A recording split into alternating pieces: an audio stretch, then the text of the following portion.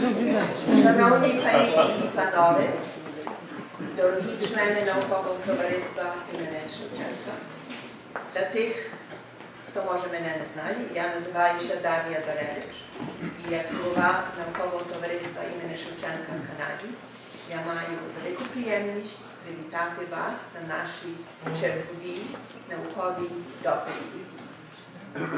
Особливо вітаю нашого доповідача, доктора Johannes Remy.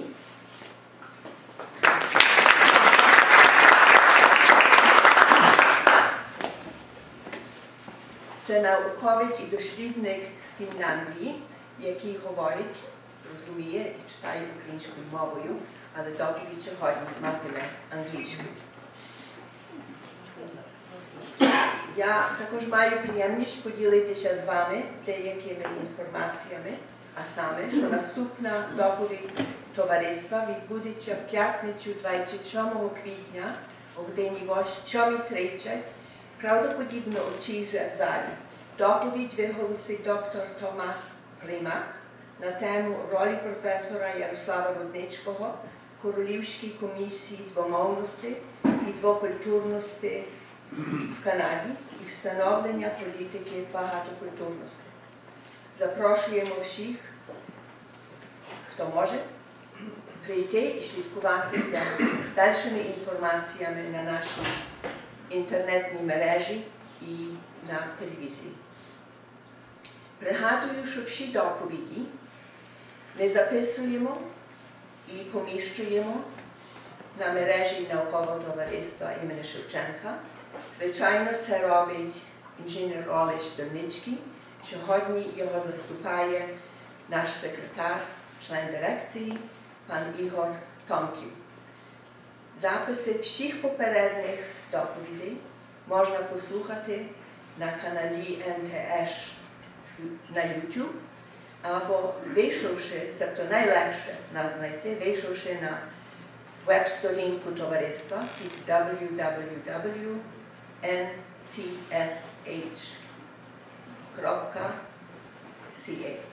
І з правого боку є вичислені всі минулі доповіді.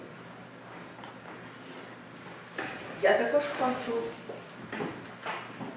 поділитися з вами приємною вісткою, а саме, що товариство в Канаді офіційно фірмує тепер журнал перекладів української літератури, який попередньо був фірмований науковим товариством імені Шевченка в Америці.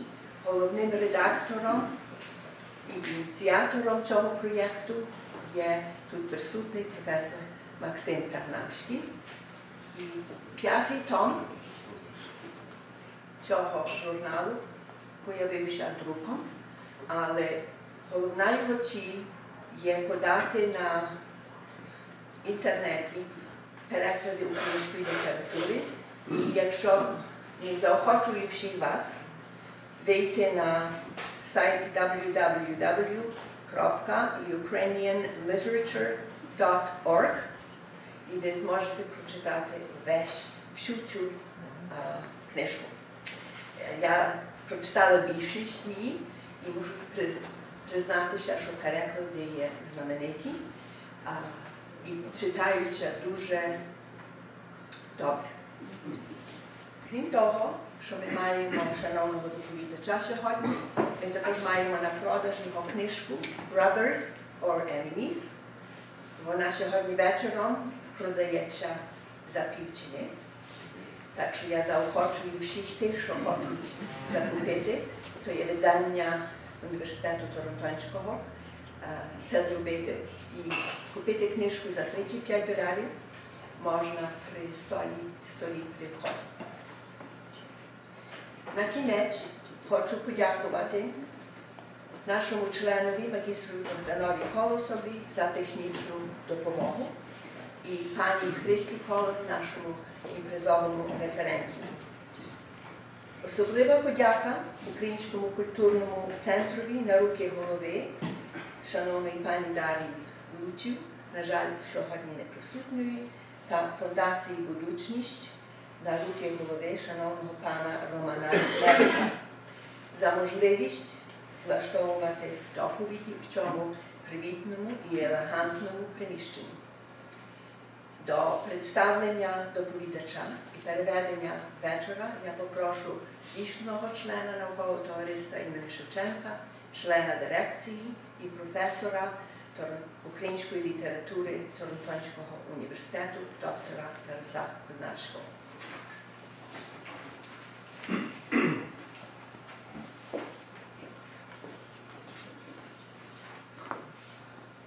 Шановні пані і панове, сьогодні маємо приємність послухати доповідь доктора Johannes Remy,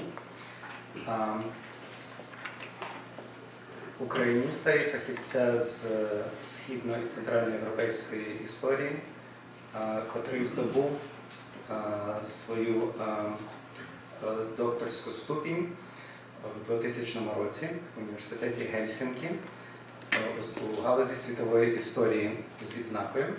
Його дисертація «Вища освіта і національна ідентичність. Польська студентська діяльність в Російській імперії між 1832 роком, відразу після повстання, і 1863 роком, напередодні Великого наступного повстання». Ця дисертація була надрукована, вийшла книжково в 2000 році. Крім того, доктор Ремі є автором ще 2 книжок. Погляду української історії фінською мовою на добрі 300 сторінок. Так що ми тепер можемо бути певні, що фінська публіка, яка зацікавиться Україною, має дочерпати знання про нашу спадщину. Як я вже згадував, дисертація вийшла окремою книжкою. І остання книжка «Браття чи вороги» «Brothers or Enemies» «Український національний рух в Російській імперії від 40-х років до 70-х років». Можна сказати, що це, по суті, це вичерпна монографія, яка продовжує, яка починається від арешту Кирило-Методіївського товариства і доводить цю історичну канву на базі численних історичних, архівних і літературних джерел до початків уже громади і ширшого національного руху в підросійській Україні. Професор Ремі є доцентом східноєвропейської історії університету Хельсінкі. Він є також автором ряду статей на тематику від орфографічних дебатів в українській культурі перших десятиліть 19 віку до заборон українства, Валуївського циркуляру, цензури.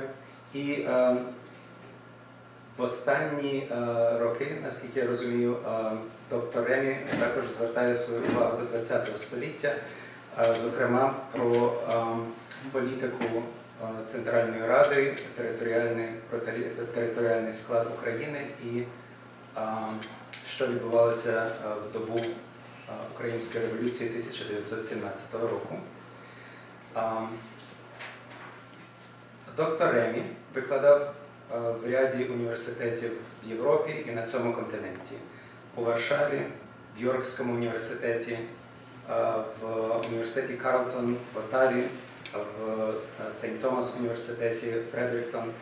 Він також студіював і провадив дослідження як дослідник імені Євгена і Деймел Шклярів в Гарвардському українському дослідчому інституті. Отже, маємо перед нами дуже цікавий список досягнень, заслуг і без дальших зволікань хочу передати слово доктору Johannesу Remy.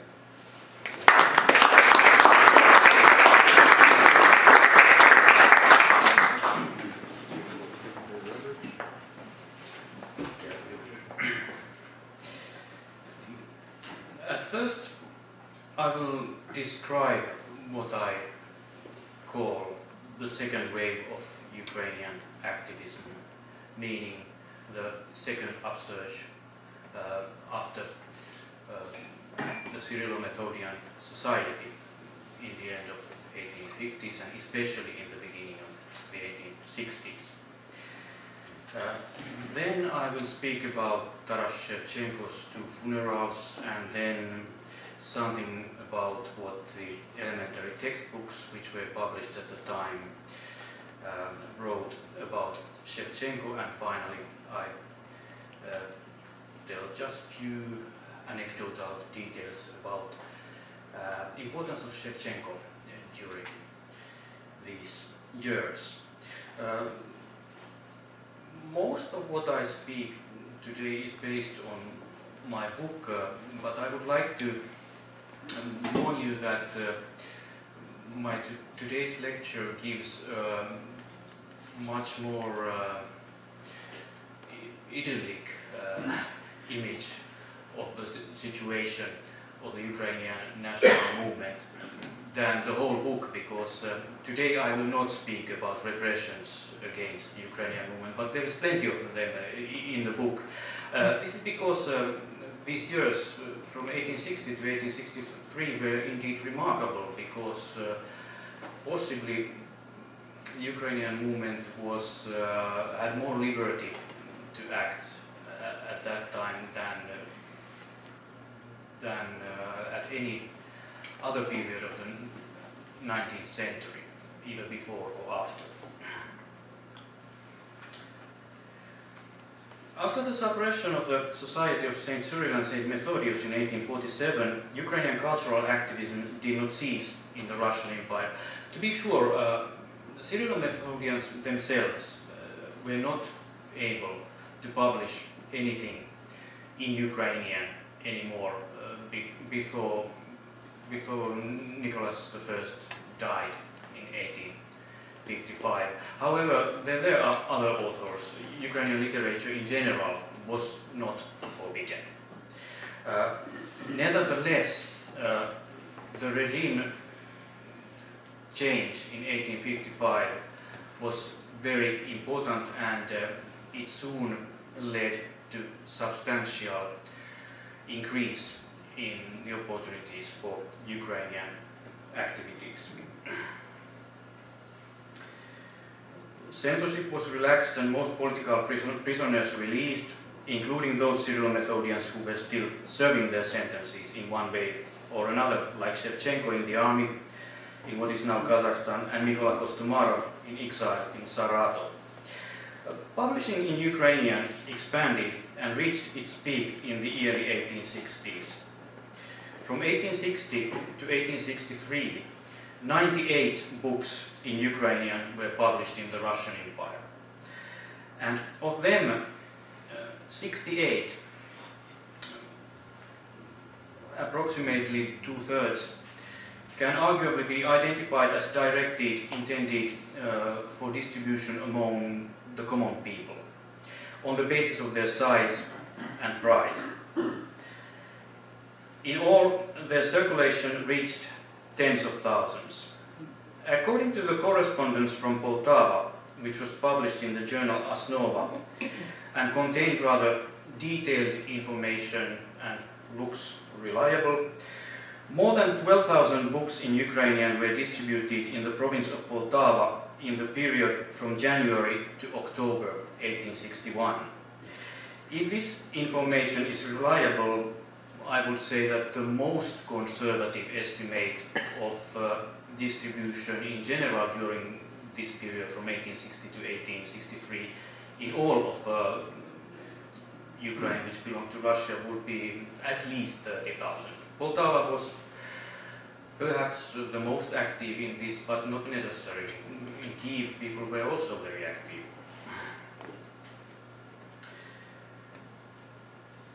And probably more than 30,000. Taras Shevchenko's works were included in this dissemination of Ukrainian literary language and identity. The new Kobzar was published in 1860, financed by the wealthy businessman Platon Simirenko and printed by Pantelimon Kulish.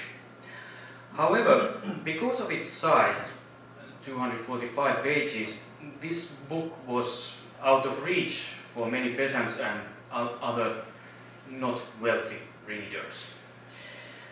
However, from 1860 to 1862, several small booklets appeared, which each included only one Shevchenko's work. Hamalia, Psalmi Davidovi, and Tarasovanich and Topolia. The last two in two editions, in 1860 and 1862. And of these, especially Tarasovanich contains rather clear national message.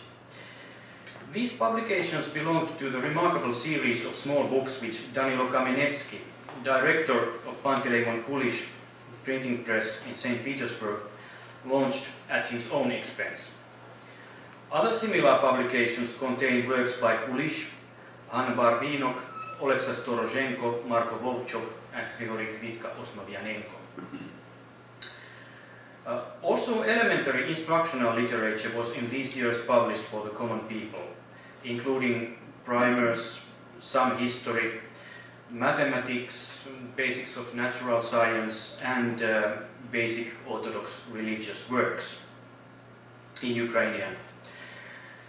As we know, Shevchenko also himself wrote a primer which appeared shortly before his death in 1861, and its print run was 10,000.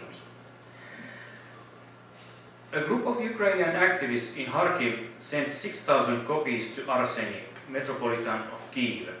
However, Arseny refused this donation after having consulted in the matter with the censorship authorities, who advised him that although the books are permitted, they should not be promoted, in order not to promote at the same time a separate Little Russian identity, like they said. These activities and the existence of Osnova indicate as well the strength of the Ukrainian movement at this time as the relative tolerance of the government regarding Ukrainian activities, especially compared to the earlier periods and the period after the Valuyev Directive in 1863. To be sure, the authorities at first hesitated in their position regarding cheap and small booklets in Ukrainian, but then decided to permit them in 1860. The period with the window of opportunity for such publishing was rather short, about 3 years, 1860, 1863, but Ukrainian activists exploited it to the full. Such publishing activities were possible because in several places Ukrainian activists were organized in local Hromada groups. This existed at least in St. Petersburg, Kiev, Poltava, Chernihiv, Kharkiv, and Moscow. The opportunities for action varied substantially from province to province, depending on the policy of local authorities. Whereas in Kiev in 1862, Governor General Ilarionovich Vasilchikov wanted to use Ukrainians as a counterforce to the Polish movement for independence. In Poltava, the governor Alexander Pavlovich Volkov actively repressed the local Hromada. Ukrainian movement at this time was not merely cultural, but also political.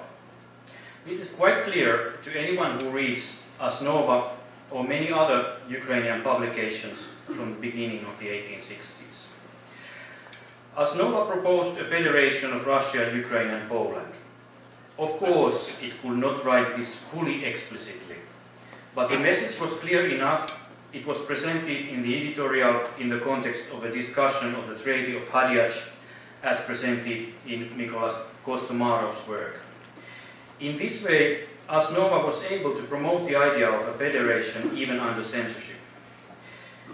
To give another example of allusions to politics in lawfully published and censored publications, Alexander Stronin published a primer in Poltava in 1861, and in this primer, exercises began with the word volia. Behind the closed doors within the Ukrainian circles, the debates were more radical. Although the Ukrainian movement as a whole cannot be called revolutionary, it overlapped with the all-Russian revolutionary movement. In discussions within the Ukrainian circles, both federation and full independence of Ukraine were proposed. In my materials, full independence was mentioned 4 times, plus once merely separation of Ukraine from Russia, without specifying what kind of arrangement would replace the imperial connection. To be sure, most often the independence was discussed as a possibility in undetermined future. Volodymyr Antonovich's political position is a good example how the long-term political goals and short-term tactical considerations often led to different conclusions. Antonovich was prepared to cooperate with Governor General Shevchenko against the Polish movement, but in a text directed to the Hromada members, he wrote about Ukraine's right to independence in future. In early 1861, Antonovich was questioned by the authorities who did not, however, arrest him. Under interrogation, he spoke quite frankly about his Ukrainian, or as it is expressed in the records, South Russian convictions, emphasizing his opposition to the Polish movement in Ukraine. In his final report to Shevchenko, the investigating commission evaluated positively Antonovich's orientation, proposing that he and his group should write articles about their ideas in periodical press and join to the work of the Archaeographic Commission in Kyiv. This was a government body which had as its task gathering and publication of historical documents with a political motive of demonstrating that the region was not Polish. The investigative commission's proposal is behind Antonovich's articles in Asnova, especially his famous My Confession. And after this incident, for somewhat less than 2 years, Shevchenko was rather favorable to Ukrainian movement. However, this does not mean that other imperial authorities were.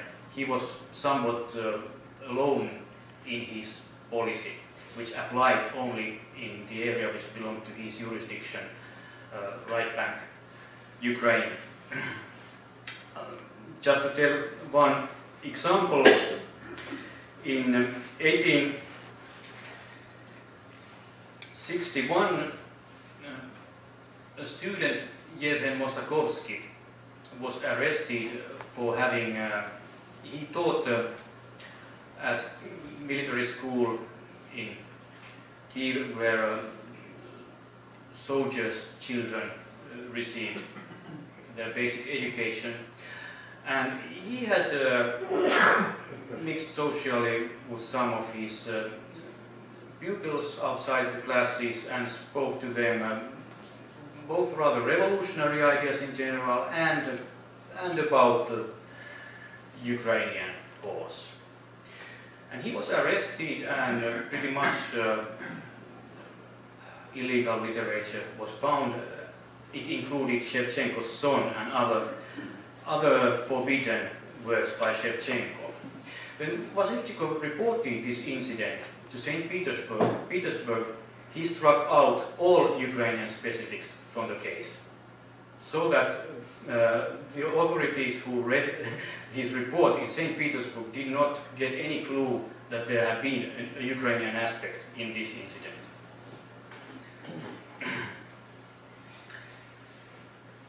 Now,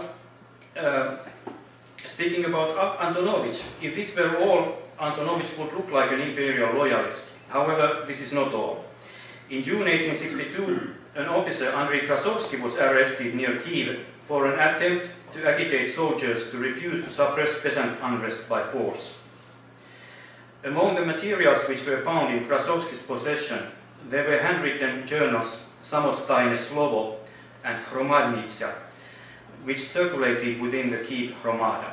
The first of these journals, Samostayne Slovo, included an article, The Relationship Between Russins and Muscovites, written by a pseudonymous author Volodar, under which name Antonovich was later, in the 1870s at least, known in Ukrainian circles. The author evaluated negatively the historical role of the Russian government in Ukraine. It had destroyed the ancient rights of Ukrainians, suppressed all free thinking, introduced autocracy, and it constantly oppressed the common people through taxation and recruitment to the army. However, the author estimated favorably Russian radicals like Alexander Herzen and the group which was formed around the journal Savremennik, Russian radicals. Russian radicals understood that our nation, quote, "Our nation is not by right swept under their government, that it has the right to flourish in freedom now, and that in future it has the right to independence." End of quote. Of course, and unfortunately, this was perhaps a too optimistic perception of Russian radicals, but the remark about future independence is nevertheless noteworthy. Also, Panteleimon Kulish presented independence as a possibility in future in a private letter in 1858. This was found before me by Russian historian Alexei Miller. Petro Yefimenko proposed a toast to Ukrainian independence in 1859. The fourth time independence was mentioned in a letter by an unidentified author to Stepan Nis in Chernihiv. The authorities seized the letter when they arrested Nis in 1863. In this letter, the independence is mentioned as desirable, but hardly a realistic possibility. Remarkable is also Viktor Loboda's text, which the authorities seized in 1862 when they arrested him. Quote, "One or the other, state or liberty, there is no reason to be tempted by the status of a member of a large state. Such a country as Russia is unimaginable as free. Only despotism can keep together in the same conditions all those differences between a Finn and Tatar, a Muscovite and Ukrainian. In a free state, the majority decides everything. That is again Muscovite domination." End of quote. To sum up, the Ukrainian movement was not merely cultural in the beginning of the 1860s, but very much political. It strove to reach common people through cheap literature in Ukrainian, both fiction and non-fiction. Russian imperial authorities were not paranoid when they perceived the movement as a challenge to the existing social and political order. To be sure, their response, restrictions on publishing based on language, was both inadequate and unfair.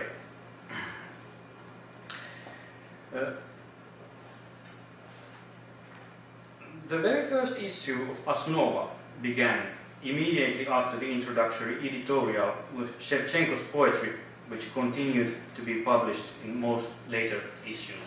So Shevchenko was constantly read and constantly spoken about in the movement. He was one of the most important building blocks of Ukrainian identity. The first poem was Nedya Людей I Nedya Slavy, dated in 1848 Orsk Fortress, and thus emphasis was placed on the poet's suffering for the Ukrainian cause. The second issue, which indeed appeared only in March 1861, began with the news of Shevchenko's death. My own perhaps somewhat pedestrian translation from Russian. Ukraine responds by moan to the terrible news of the death of our father. That's how everyone is accustomed to call Taras. In him, she, Anna, meaning Ukraine, lost her most burning heart, her glory, her sorrow and joy, her illness and health. Now Ukraine is really a widow and orphan, poor orphan, Neboha, like he called her in his works, which are forever young, full of boundless love and melancholy. End of quote. Further, Osnova connected Shevchenko's death with the abolition of serfdom, regretting that he did not live to see it, and announced additional publications of Shevchenko's works and memoirs about him. These included much previously unpublished poetry and Shevchenko's diary.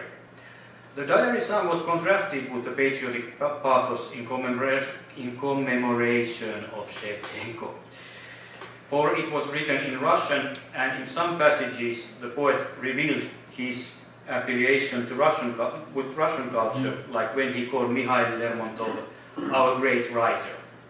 By this observation, I do not intend to belittle the fact that exclusively Ukrainian identity is prominent in many other Shevchenko's works. In its third issue, Osnova published Lev Zhemchuzhnikov's article, which contained memoirs about Shevchenko and description of his first funeral in St. Petersburg on February 28, 1861, old style. The description contained in full the speeches at the funeral. Shevchenko continued the topic of Shevchenko as the father of Ukraine and Ukraine as Shevchenko's child. The motto was taken from a folk song. O Radževja ditja moje, do tebe stati, porjadok dati, ale sira mohila dveri zalehla, okonečka zaklepila. Shevchenko's death was immediately used for political purposes, not only in the sense of creation of a national hero, but even as a commentary to contemporary events. The funeral had to some extent pan-Slav character. There was a speech by a Pole student, Vladislav Horoshkevich, who wished for removal of enmity between Poles and Ukrainians. This was coherent with Asnova's political orientation to Slavic Federation. In his speech, Panteleimon Kulish emphasized how Shevchenko did not die in an alien land, but in his own, because it was a Slavic land. So St. Petersburg was also part of Shevchenko's fatherland, like all Slavdom. Also, Mykola Kostomarov emphasized how great Russians valued Shevchenko's work. However, on the other hand, Kulish announced the plan to transport Shevchenko's body to Ukraine to a place on Dnipro, as he had written in Zapovit, Jak umru, to pohovajte.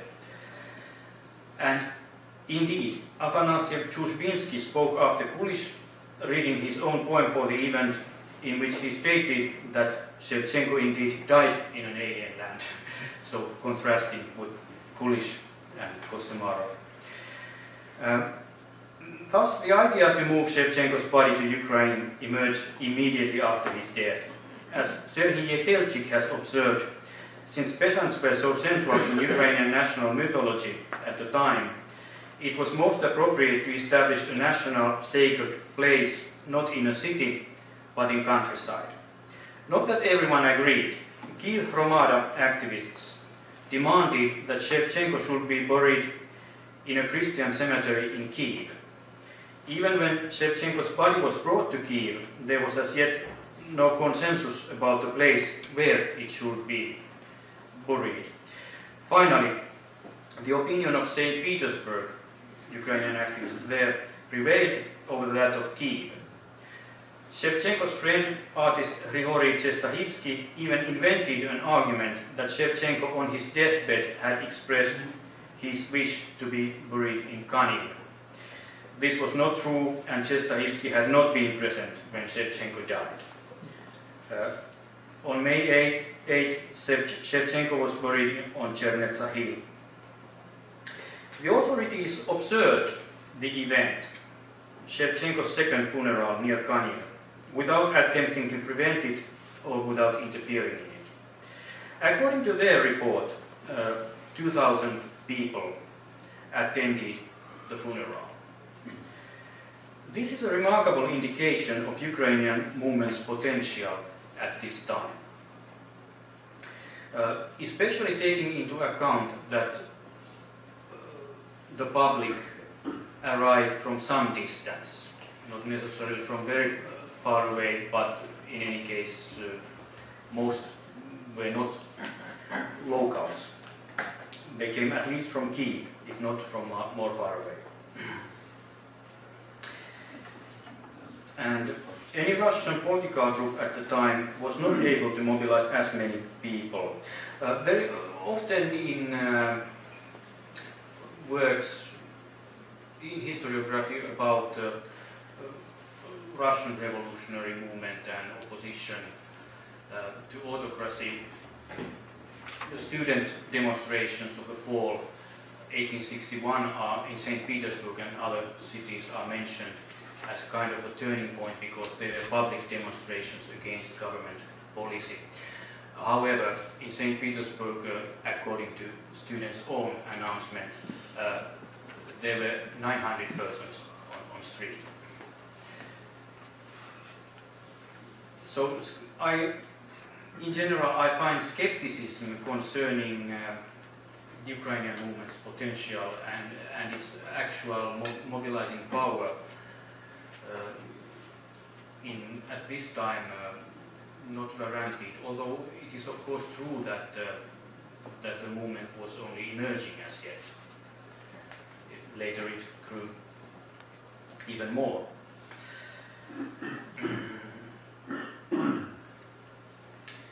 Shevchenko's importance was one of the central ideas which Ukrainian activists wanted to transmit to peasants. Without exaggeration, one can say that the authors wanted their readers to know two facts. What is Ukraine and who is Taras Shevchenko? To be sure, what is Ukraine was told much through Cossack history.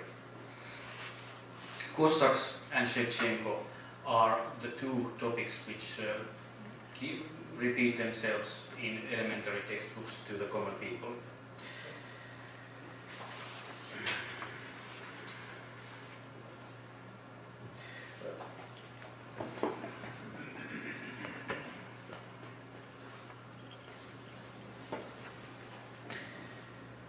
So 14 instructional textbooks in Ukrainian were published in these years. They included 7 primers, 2 books on mathematics, 2 on religion, 1 on natural science, 1 on history, and 1 that explained the emancipation to the peasants. Ukrainian national activists wrote and published most of these books, and often they tried to transmit their own values to readers or listeners. All the primers mentioned the Cossacks, and all except one mentioned Shevchenko. However, the silence of the textbooks regarding Russia and Russians was remarkable. Only 2 primers mentioned this country and its people.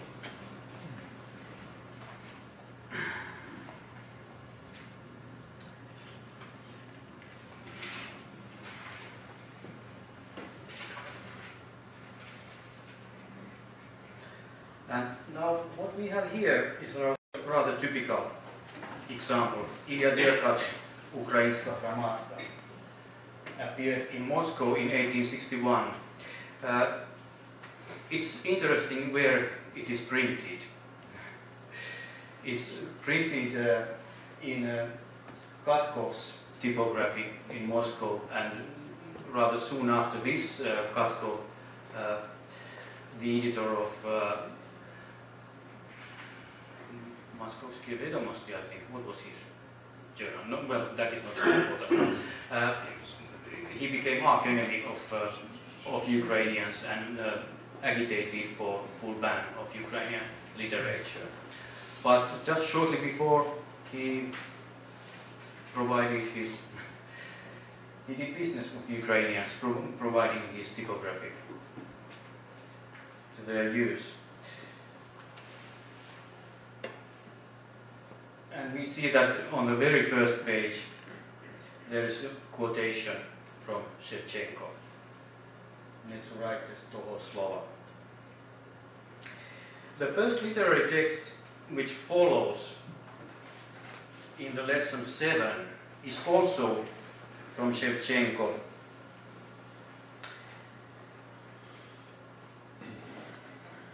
And they follow Shevchenko's translation of a psalm.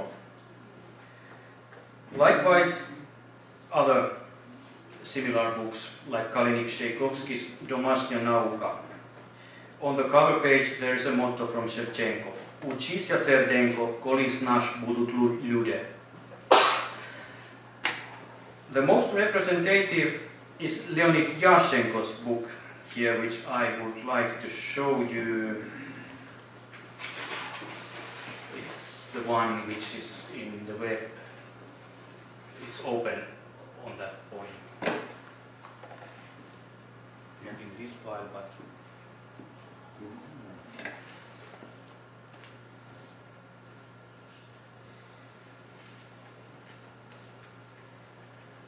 Граматка задля українського люду.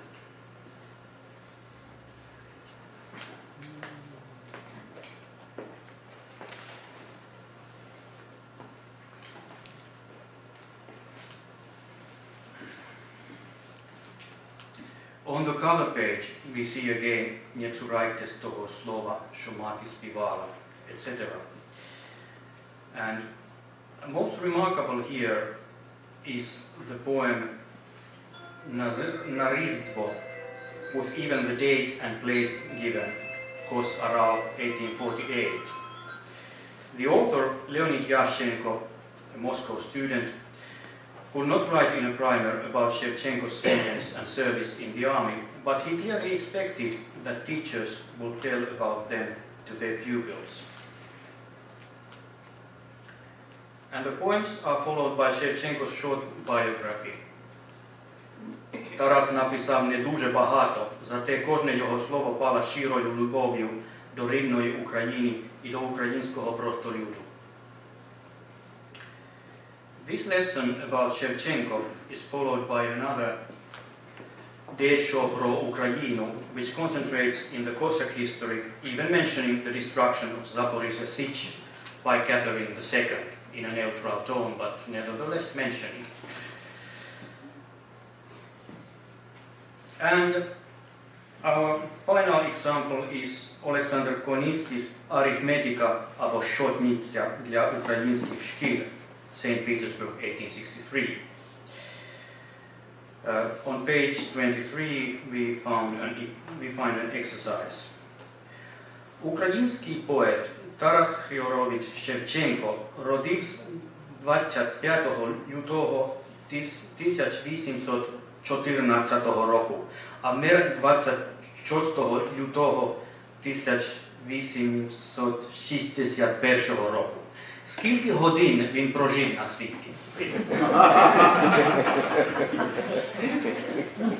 Who knows the answer?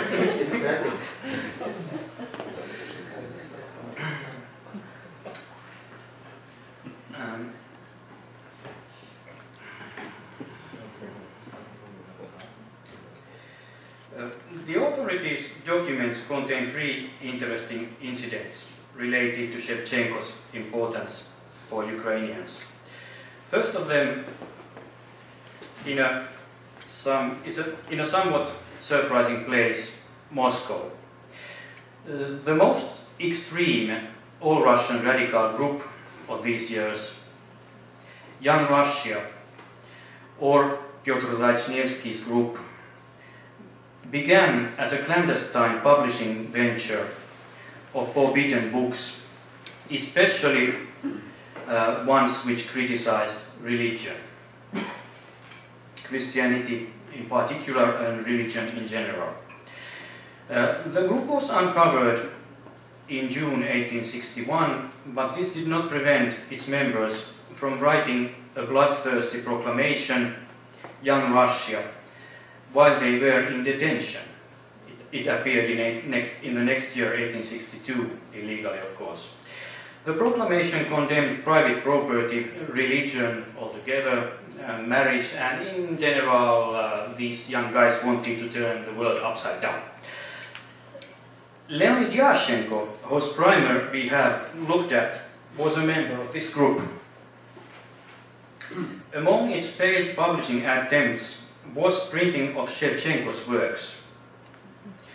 Printing failed, and the result was not deemed satisfactory. Either the text was not legible or just it was so ugly and hard to read that the group rejected the result, but they had no time to try again because they were arrested. This was the last attempt at printing what they did. And so this Shevchenko's forbidden poetry by Moscow students did not reach public.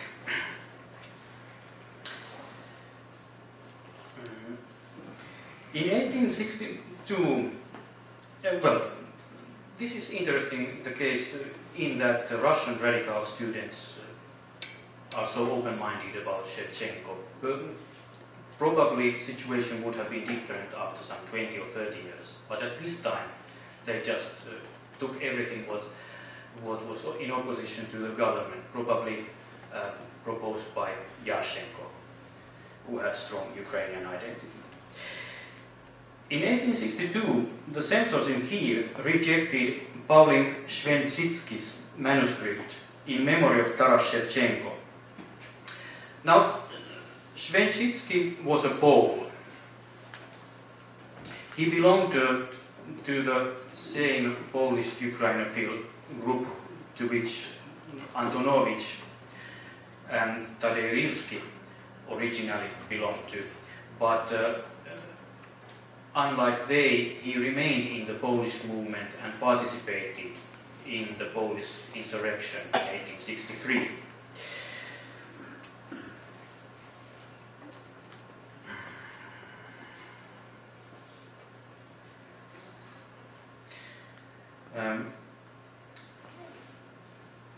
His manuscript in commemoration of Shevchenko was rejected on the basis that there were too many complaints about Ukraine's present situation, and there were unclear expectations about the improvement in that situation, and the excessive price in general lavished on Shevchenko. So here we have another example in another direction. We have the Russian students printing Shevchenko, we have a Polish student writing about Shevchenko, but censorship did not permit this. By the way, this is the only manuscript in Ukrainian in 1862 submitted by a Pole to Kiev censorship, which did not prevent the Valuyev directive to claim that majority of such works in Ukrainian were submitted by Poles. That was a lie. And finally, let us go somewhat move forward in time. In 1876, immediately after the restrictions on Ukrainian literature were reenacted and reinforced in the Enns decree.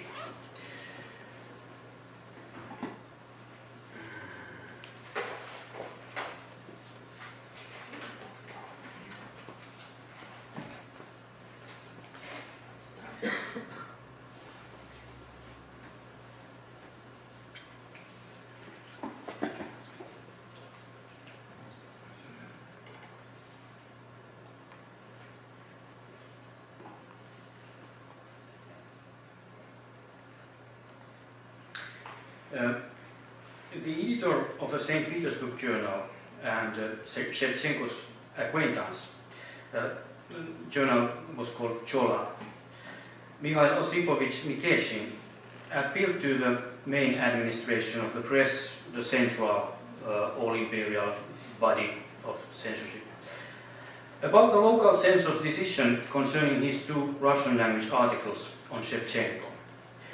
The censor had suppressed several passages, and Mikeshin was especially upset about the passage in which the words "in his homeland, Ukraine," one word, Ukraine, was dropped and only retained "in his homeland." Mikeshin found this decision arbitrary, since Shevchenko's Ukrainian origin was a widely known fact and it made no sense whatsoever to suppress it. However, in response to Mikeshin's appeal, the Council of the Main Administration of the Press banned the articles altogether and instructed censors not to permit any texts about Shevchenko. And their argument why this was that they referred to the Enns decree, although the Enns decree spoke only about publications in Ukrainian. There was nothing about what can be written in Russian. But nevertheless, this was used. Ban on mentioning Shevchenko was argued on the basis of the Enns decree. So, as George Grabovich has written, Shevchenko's cult has very little to do with literature, although Shevchenko is a good writer. In the very beginning of the national agitation, when the nationally oriented intelligentsia began to propagate their ideas to the larger public, they wanted their readers to learn about Shevchenko in the process of learning literacy. By the time of his death, Shevchenko was one of the building blocks of Ukrainian identity, and the imperial authorities also were able to identify him as such. Yeah.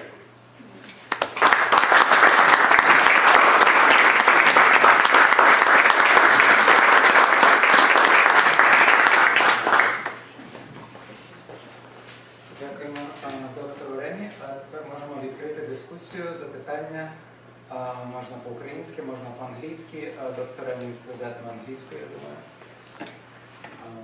Будь ласка. I have a couple of questions. One is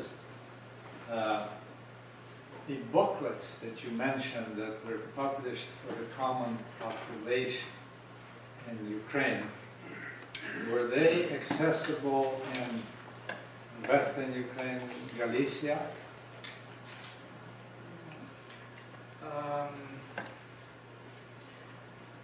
I have to be ashamed and answer that I do not know. Surprisingly, the other way, some Galician publications I came across which circulated in Ukraine under Russia, but they were really not many. They were just a couple of them. But about these publications printed in Russia, I don't know whether they were exported. I have another direction. This one concerns Finland. To what extent is Shevchenko known in Finland? Are there translations of any of his works into Finnish?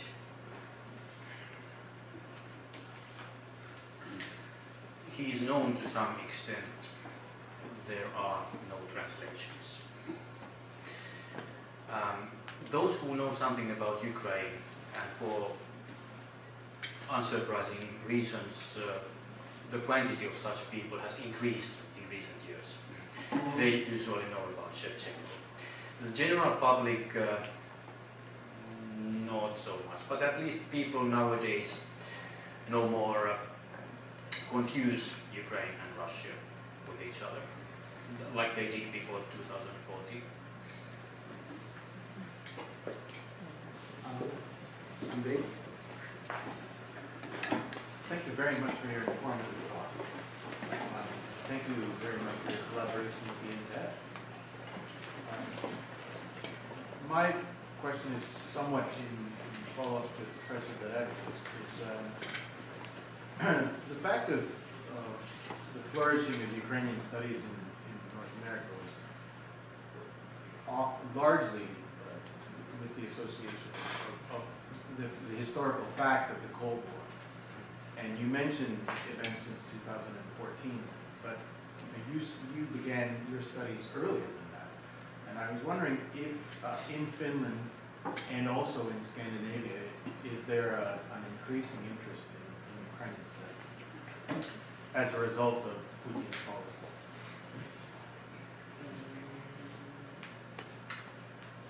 In Sweden, there are quite a few people who research Ukrainian history. In Finland, unfortunately, I don't know anyone except myself, and even I do not now live there, although I write there, publish there. May I ask you whether you would mind telling us how you became interested in Ukraine and in Ukrainian studies? Through twists and turns. Actually, I do have some Ukrainian background, although I have understood it only recently.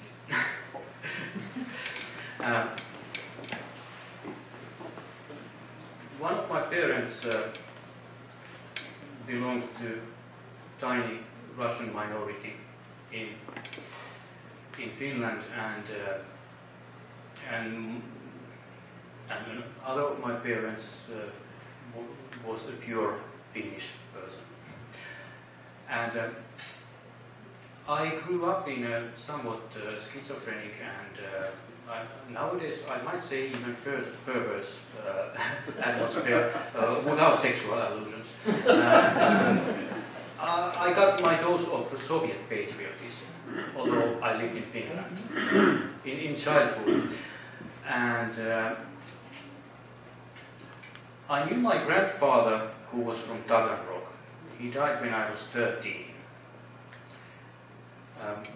But we never discussed these kind of ideas, and I was always told that my background in this line is Russian. But now recently I looked at Taganrog district's results in 1897 imperial census, and indeed that district had a majority of Ukrainian speakers. And then I suddenly realized, why is it that my father always spoke sho and it sto? Okay, but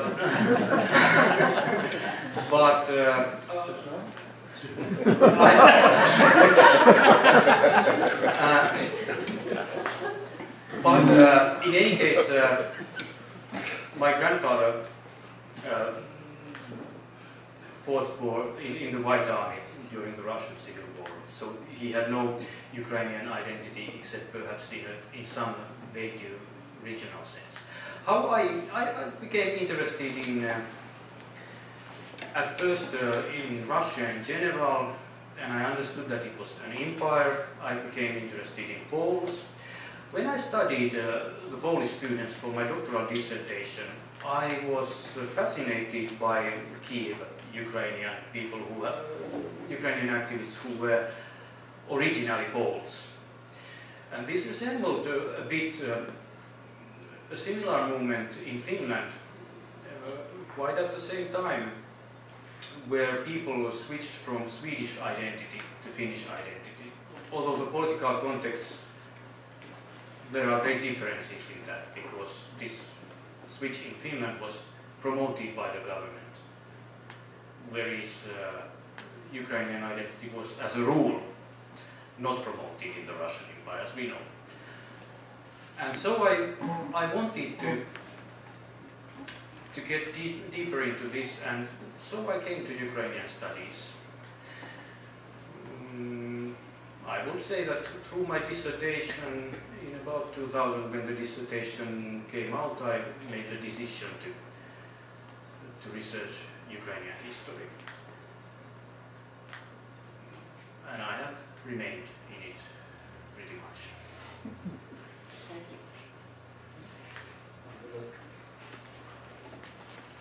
Українською мовою. Ви досліджували польський студентський рух. Чи зустрічали ви прізвище Йосиф Бопре, поет і воїн, він учасник польського повстання 1831 року, народився в містечку Гвіздець Коломийського району, це Галичина, Івано-Франківщина, там, де я народився. І ще одне прізвище Домінік Магнушевський, учасник польського повстання 1831 року, теж поет і воїн, він похований на Гвіздецькому старому цвинтарі, в тому містечку, де я народився. Дякую. Can you repeat the second? Другий з них? Домінік Магнушевський. Магнушевський. Магнушевський, хай буде гей. The thing is, there were very many Poles in various universities. Their proportion was greatest in Kiev. But practically no Poles from outside the Russian Empire came to study. why there were so many Poles at universities was because universities in Warsaw and Vilnius or Vilna were closed at that time, and so it was the most practical way to higher education for Polish youth who lived in the Russian Empire to study at Russian universities. But it's a small wonder that Russian universities, although by the 60s some of them were quite good depending on the field, did not attract Poles from outside the Russian Empire.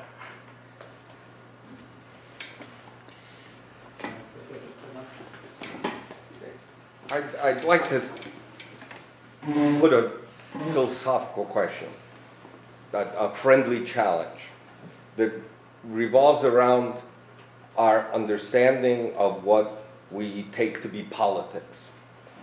In your talk today and in your book, you emphasize that the Ukrainian movement in the middle of the 19th century was more political, if we can put it that way, than we generally assume it to be. That is, you challenge one of the prevailing views of this. And I want to explore that challenge because I'm probably on the other side. That is, of course, everything's political. That is, choice of religion is political. The world we live in today, our Facebook likes are political. But if we take politics to be a deliberate attempt to influence government policy, to change how society is structured, how government operates, and in particular, if we look at the Polish uprising, particularly the Polish uprising of '63, and the Ukrainian non-participation in it, isn't it fair to say that the Ukrainians really concentrated on a different kind of politics? That is, the politics of the Ukrainian movement really was directed at education, at influencing public opinion, at creating an atmosphere from which a real political movement could build, rather than actually influencing political events. I am disappointed because I have to agree with you. Yes. This, like for instance, talk about independence. It was mainly placed in undetermined future. It was thought about, and it was for some people, and probably for many more people than we know from our sources. It was a goal, but it was a distant goal, and it was not that they wanted to go with weapons against the government in order to put this into practice, but they rather chose these booklets, cheap booklets, and they foresaw a long period before that would be realizable. Then, in other instances, there were some attempts to influence the government just by lobbying. And that, about that, actually, there's perhaps too little in my book. But those were, as appropriate for an autocratic political system, those were one question at a time, like permitting use of Ukrainian in the first and second year of study at elementary schools. Very many Ukrainians kind of passively sympathized with the revolutionaries in general. They were not friends of the political system, but they were not going to challenge it themselves, most of them, some were. If I could just follow up, one of the reasons I posed the question, and I'm interested in your response to this, is because it always seems to me that the politicization of the Ukrainian movement is as much a result of government repression as it is of the growth of the movement itself. That is, had the government not repressed this movement as forcefully as it did, it may have stayed a cultural and social phenomenon that didn't transform into a political movement. Now, because that did not happen, we are on a free space where we can think everyone what we want. I find it unlikely that the absence of repression would have made the Ukrainian movement politically more moderate, perhaps in a very short time period, but its potential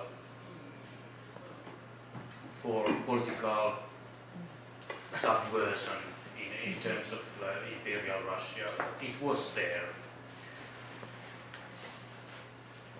all the time, I would say, and I find it unlikely that Ukrainian activists would have adopted such orientation like they did in the Habsburg Empire, where they were rather loyal, at the same time being patriots of their own country.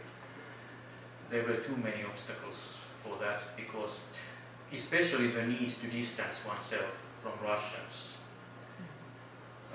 in order to build Ukrainian identity. It existed quite regardless of the government policy. May I ask a question? Sorry. I have a question. In your talk, you mentioned facts of Shevchenko's funerals and its role on the Ukrainian cultural movement. To what degree, if at all, was Shevchenko himself involved in that movement in the last years of his life after his return to St. Petersburg? He was, at that time, if we think about his personal participation, I would say that he participated, but he was not among the most prominent participants.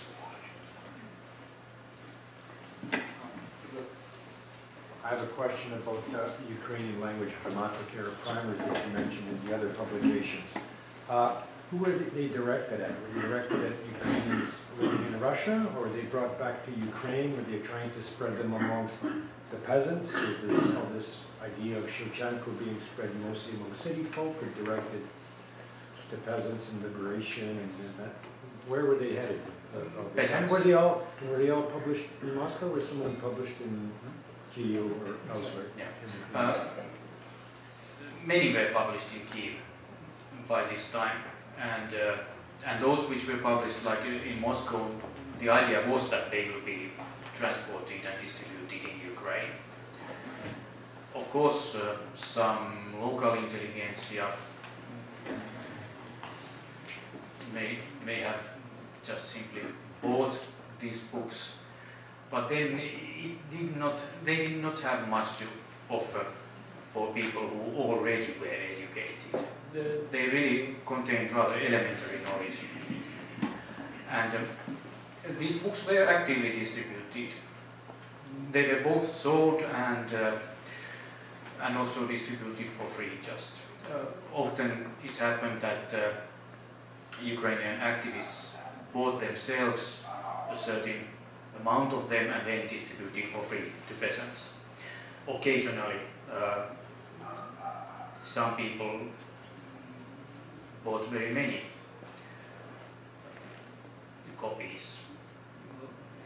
Like Kulish work was supported by some wealthy noblemen, but it's not that they read these books. They were then distributed among peasants. What were the print runs? What was the largest of them, or the smallest one? Largest what I know is 10,000, and it's Shevchenko's primer. It was exceptional. I think more often there's only sporadic information about the print run, but I think more often it was in the range between 500 and perhaps 2,000.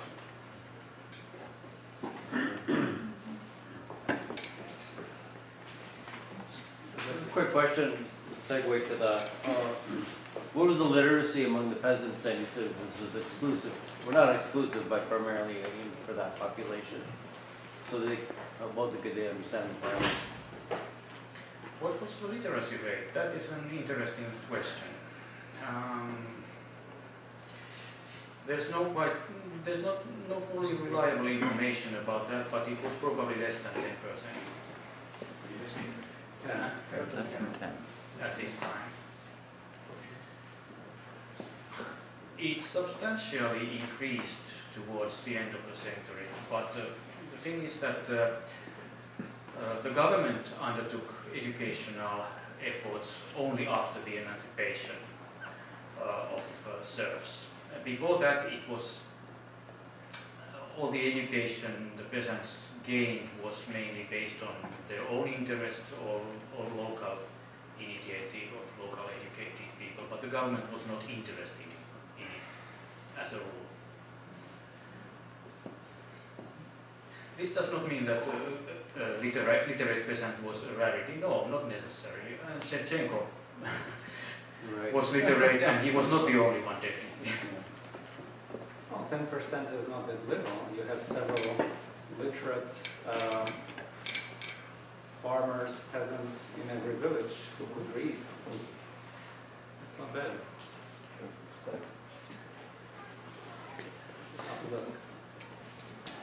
I have a question that's a bit off topic, and it concerns the Poles who became Ukrainians in Kiev, like you mentioned, Antonovich and of course Reisky. That's an unusual thing. As I understand it, Kiev was not the Ukrainian-speaking city then, was it? And what was it that sent them to be Ukrainians rather than Russians if they wanted to make a career in that state?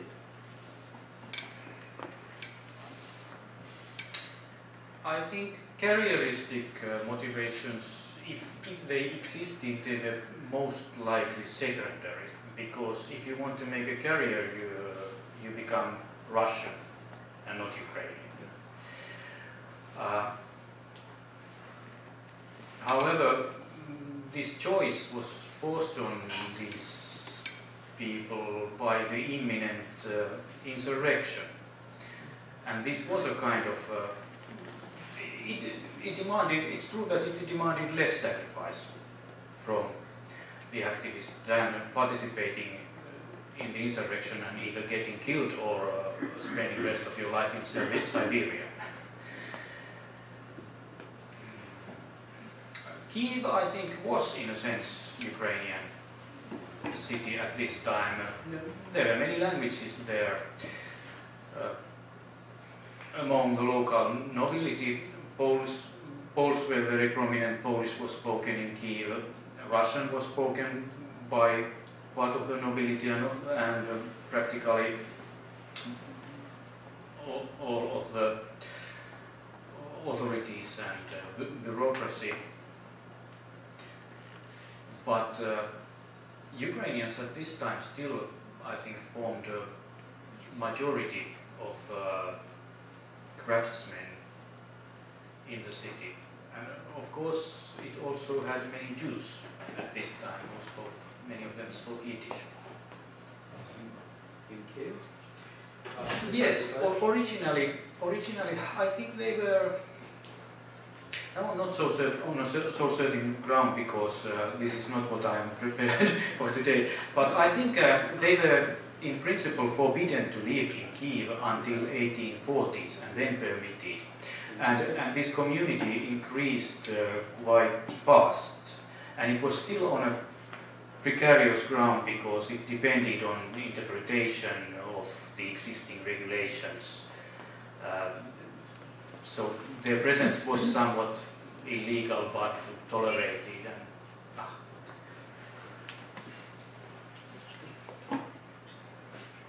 Ще є запитання?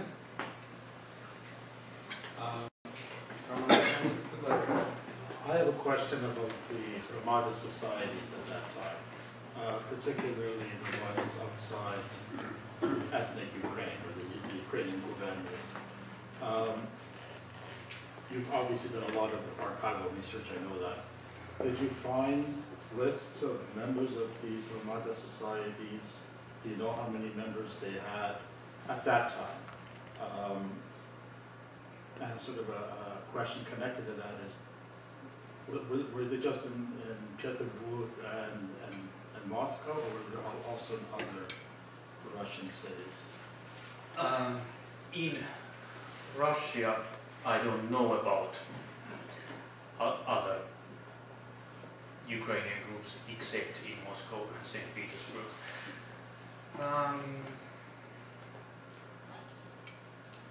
I may have found their membership lists, but they are lists of names with little information. What are they?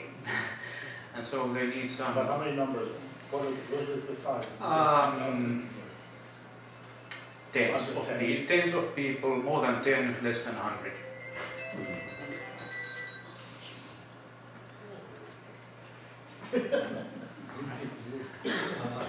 Ще є запитання?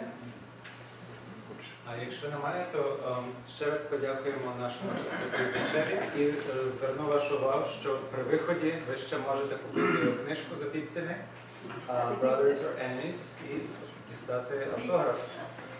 Ще раз дякую.